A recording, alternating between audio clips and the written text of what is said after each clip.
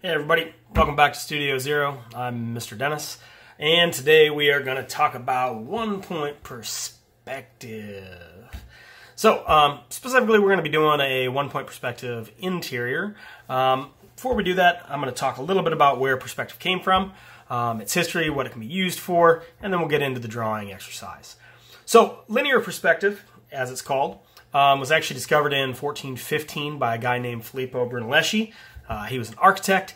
He, like a lot of other artists during the beginning of the Renaissance era, was trying to find a better way to draw those buildings and his ideas. And so he was sitting there and trying to draw this building and realized that there was actually a vanishing point. And that vanishing point then allowed him to do a better job of illustrating what he saw in front of him and also the ideas that he had. So, it ended up falling into the hands of artists, architects, all kinds of people who were designing things. And that's where we talk about what the uses of perspective are. There's a bunch of different ways that you can use perspective. You can use it for interior design, architecture, engineering, civil engineering, art, set design, automotive design. There are a million things that you can use perspective for. It doesn't always have to be done with a ruler. A lot of people think that it has to be this very uptight way of drawing, and it can be. A lot of the time when you're learning it, it needs to be.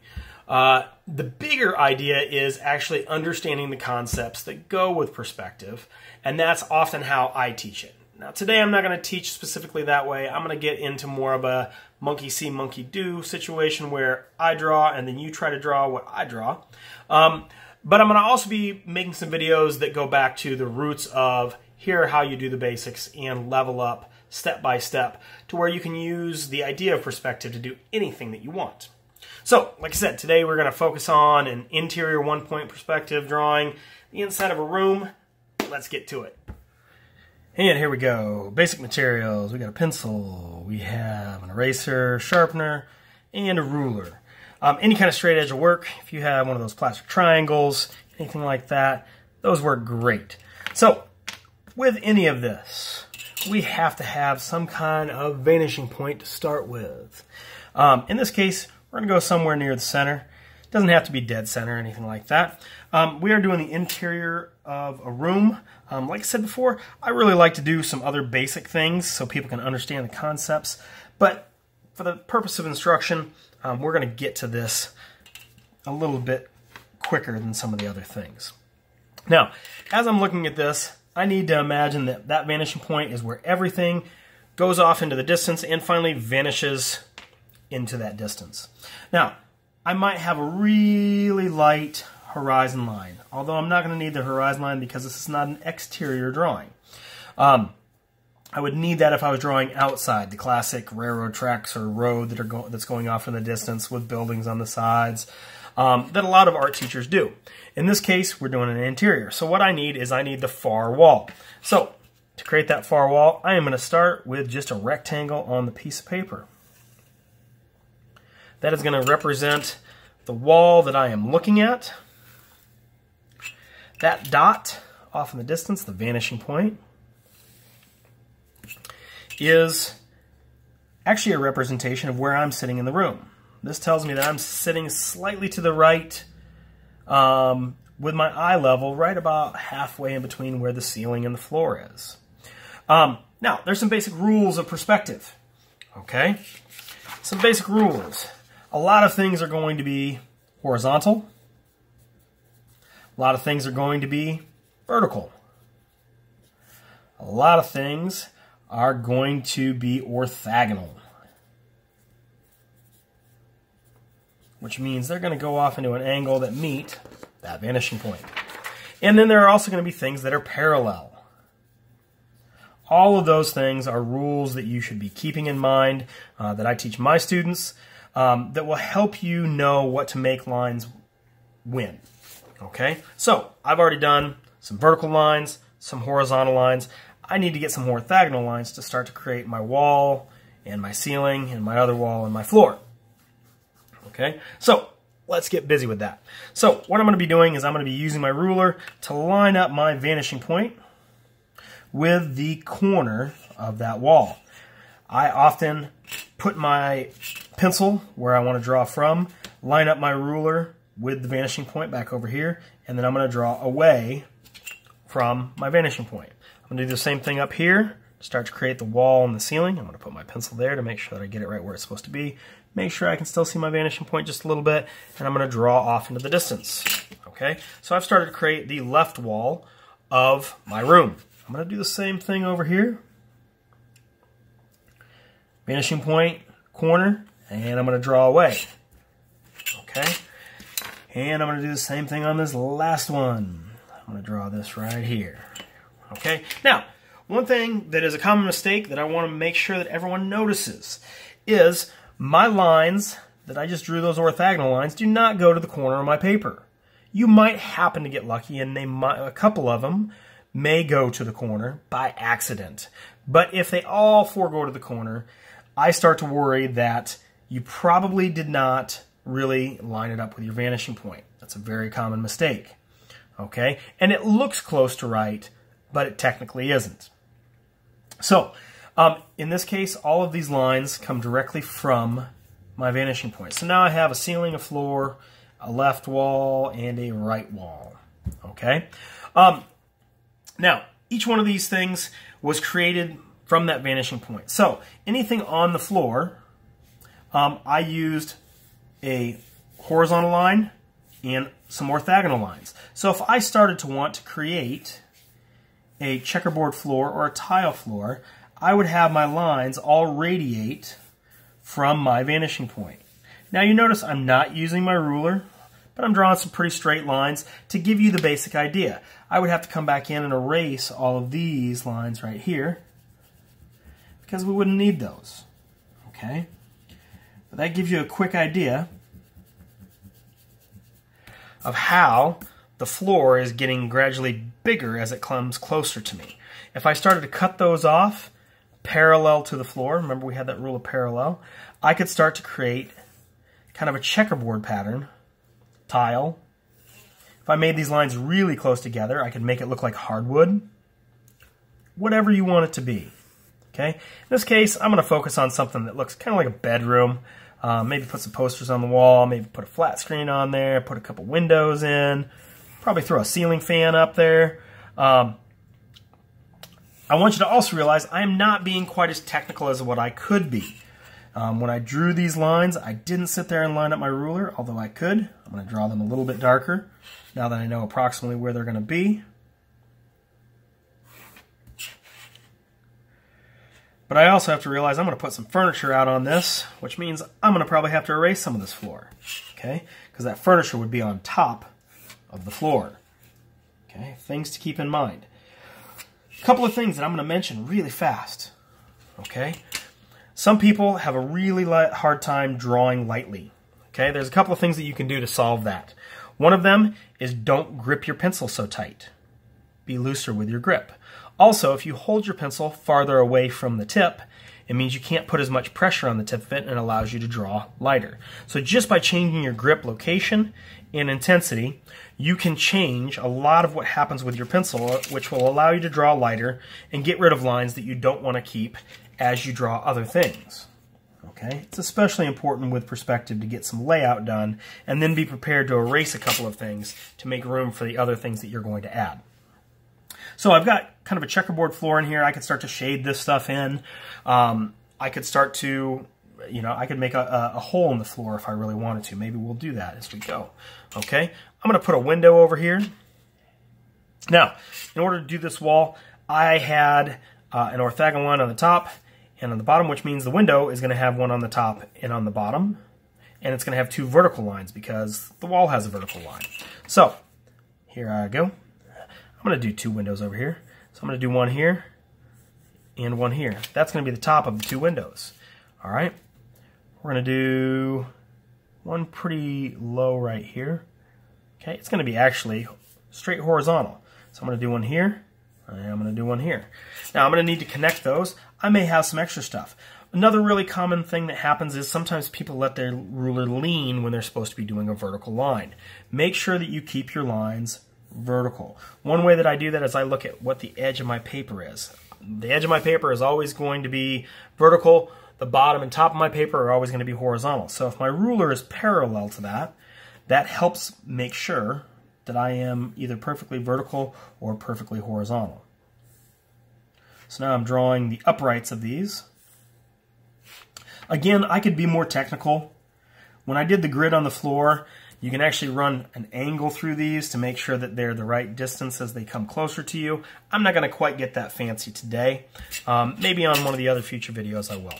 So these two windows right here, I could do some other fancy stuff to them and add depth to them. I could actually add a line right here and then one down and then do another orthogonal for my vanishing point to create the inside or the upper edge of that. I could put trim around these. I could do all kinds of stuff to them to make them appear to have depth. I could do some shading in here. I could show what's outside. I could show the trees that are outside in this part of it right here. This would be the depth of the window instead. Once again, orthogonal coming from here to create that part right there. Okay, so I've got a couple of windows. Over on this side, I'm going to use the same technique, but I'm going to create a TV. I'm going to put a bed down over here. That way, you know, like my kids, they can play their video games while laying in bed, whatever they want to do. Okay. I have an orthogonal right here, just like this is an orthogonal. They're not the same angle. They would gradually converge upon that vanishing point. Eventually, my vanishing point is going to have to go or be hidden somehow. Now, this TV right here, I'm going to give it some depth. Kind of the way I gave depth over here, but this is on the outside. I'm going to draw another vertical right here. Checking compared to the edge of my paper, like I said before. I could also draw the border of this TV. That's going to be an orthogonal. That line right there would actually line back up with my vanishing point, and so would this one. So that border gets a little bit wider here than it is here because it's closer to me. As things get closer to me, they get bigger. As things go farther away, they get smaller. That is why the edge of this TV is so much smaller than this TV, this edge bit right here. Okay. I could draw all the stuff on here. I could draw wires down. I'm going to put an outlet on the wall that the wires are going to go to down here. That would be in perspective as well. So if I put a little box on the wall, that could become my outlet for my TV right here. I could draw my plug-in, and there's my cord. This is a smart TV, so it doesn't need any other wires for cable or anything like that. So, I've got the start of a TV, some windows, I've got a tile floor. We're going to start to put a piece of furniture out here, okay? Namely a bed. In order to do a bed is basically a box, okay? So, if we're going to do a box, I'm going to show, since the bed is going to be facing that way, the headboard is going to be over here. I'm going to actually see the side of the bed right here. So, to create the side of the bed, this is where the bottom of that bed would be. It's going to go straight up from there. And then I'm going to come right here, go straight across. This is going to be the side of the bed. Now in this case, because of where the location of the foot is, I'm only going to see the side of the bed and the top of the bed. So this line right here is going to become the beginning of the top. This is going to become the other part of the top, and then I have to decide how wide this bed is going to be. So in this case, this bed goes to right about here. I can also put a headboard on here. The top of the headboard is going to go towards my horizon line as well, or my vanishing point, excuse me. Then if I wanted to, I could give this thing some thickness, give it some legs that go down to the floor. And then I'm going to have to go about erasing the tile floor that's inside that bed so you can better see what I've created. I'm no longer going to be able to see the corner of the room because it's blocked by the bed. Once again, if I have that nice loose grip and I don't draw too dark, it becomes easy to get rid of things that I no longer need, like parts of the wall or the tile floor. Okay. Now, even things like pillows. There were pillows in here. On this bed, those pillows would even be in perspective. So if I draw a line right here, kind of make a curled thing right here, I'm going to put a couple pillows on the bed. those would actually be in perspective as well. They'd get a little bit smaller as they went farther away. So now I've got a couple of pillows up against the headboard. Once again, I can erase some of the things that I don't need. Redraw back in. And I have the beginning of some pillows. Okay? I'm going to actually draw, get a little bit tricky. I'm going to make the doorway to this room right here. That way I can actually show the hallway that somebody might walk down to enter this room. Okay? So, the door, since it's open towards us, is going to be right here. There's the open door. We're going to give the door a little bit of thickness because it's not paper thin. Have to draw or erase this part right here. I'd have to give it a door handle. The plate for the door handle would actually even be in perspective. So that little plate right there, here's the doorknob on this side, here's the doorknob on this side. And then if I wanted to create some more depth, I'm going to get rid of all these orthogonals that I got going on. If I want to give this some more depth, I can start to create the hallway that somebody might walk down to get into this room. So, this becomes the ceiling of that hallway. This becomes one of the walls. This becomes the floor outside of that. We're even going to put a doorway in the hallway. We're going to call this the bathroom. Top of that door would be in perspective, as this would be. I'm a little bit off on that line. I should have checked with my vanishing point before I drew that orthogonal line at the top. Sometimes you'll realize that you've done something wrong too, and if you haven't drawn too dark, you'll be able to change it. So, we've got our bathroom door. I'm going to give that some depth right there. Kind of like what we did with our windows over here. I'm going to put a doorknob on that too. So now I have a door into this room. I've got a hallway. I've got a door in the hallway. I've got all kinds of stuff going on in here.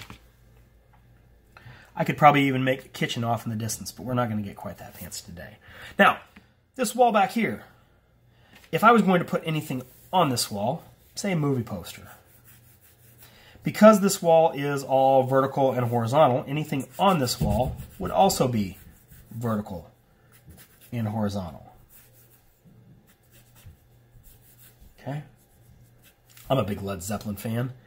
We should probably put a Led Zeppelin poster on here.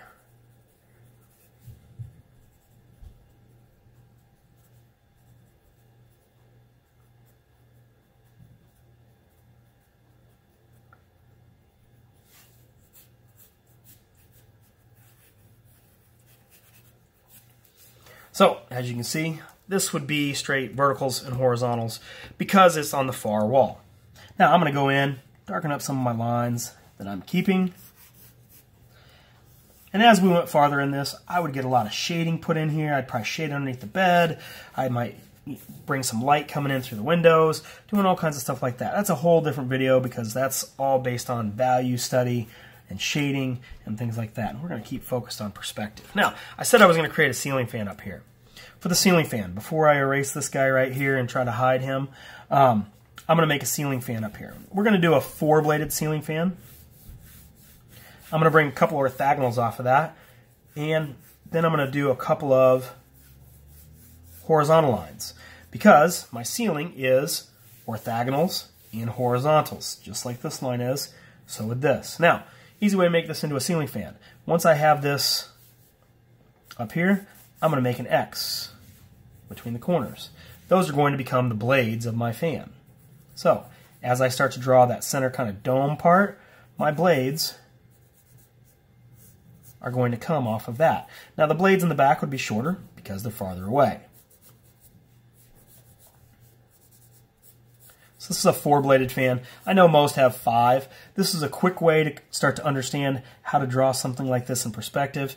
I could draw it with 5, but that complicates it, and this is a little bit more of a beginning level drawing. So I've got my ceiling fan up here. I can start to erase some of those extra orthogonals that I have and the box that was around my ceiling fan before I started it. I'm going to go ahead and erase my vanishing point because I'm not going to need it much longer. Now off of this, I can go ahead and make my chains that come down here. So I can turn that ceiling fan on and off. And I better put a light switch right here too. That would be straight horizontal and vertical because it's on the far wall. Okay. So at this point, we have most of the stuff that we need to have a good basic bedroom. I could do a nightstand over here. I could do some kind of table over here or a dresser that this hides behind. But for right now, I'm going to stop at this point and let other people start to figure out how to do this for themselves. I would love to hear feedback, anything that you have to add. If you're another educator, you can always comment or message me, and I would love to chat. Have a good day. Try this out. Send me examples. Yeah, it's going to record, and then you're going to be in the video. Okay. Yeah. Okay. Okay? My God. What do you know about perspective? I don't know anything. I have failed.